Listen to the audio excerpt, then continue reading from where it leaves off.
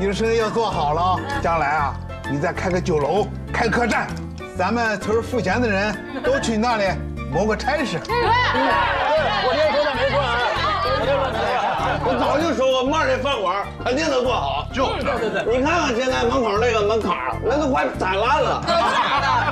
你说咱这店开在这么犄角旮旯胡同里，生意都那么好，咱要开到临街旺铺，那生意我得比花市好个100倍。对，没错。对。我说妹儿，你爹娘呢？咋不把他们叫来呀？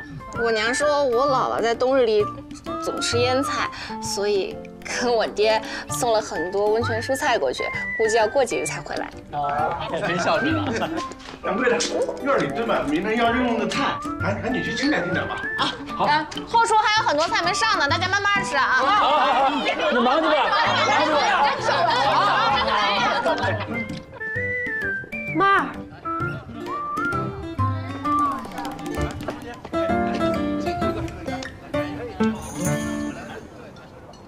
我的，好美啊！这看着太贵重了，我不能收，收下。看，只有白玉盒子才能配得上这个颜色，我专门为你做的，都肯定好看。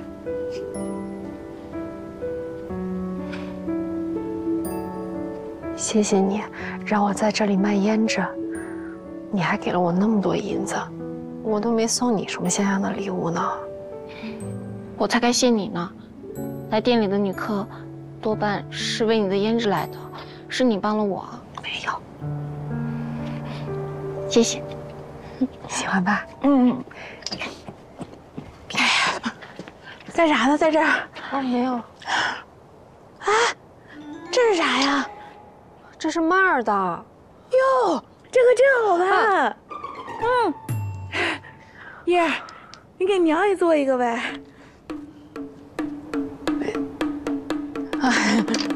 手真巧，什么便宜都要占。不是，你这娘不是那意思，叶儿啊，叶。